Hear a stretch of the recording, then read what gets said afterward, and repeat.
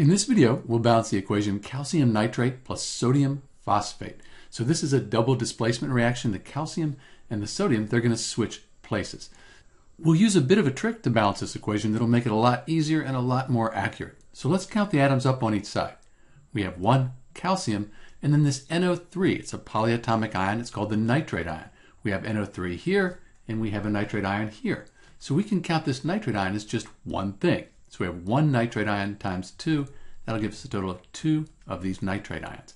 Sodium, we have 3 of those.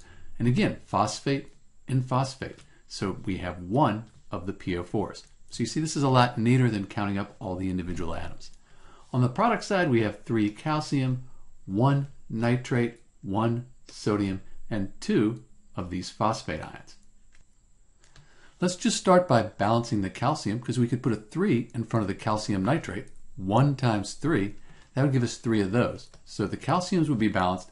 And then for the nitrates, we have 2 times the 1. So we have 2 of these times 3. That'll give us 6 nitrates. And let's see what we can do next. Let's balance the nitrates next.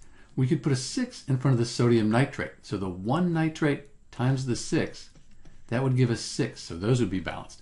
1 sodium times 6. So now we have 6 sodium atoms. We could just double the Na3PO4, the sodium phosphate, by putting a 2 in front of this. 3 times 2, that'd give us 6. So that would fix the sodiums, and then 1 phosphate times 2, that would give us 2 phosphates. So they are balanced, and we're done. This equation is balanced.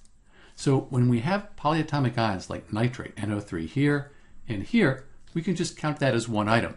It makes it a lot easier, a lot more accurate, and you get the same answer.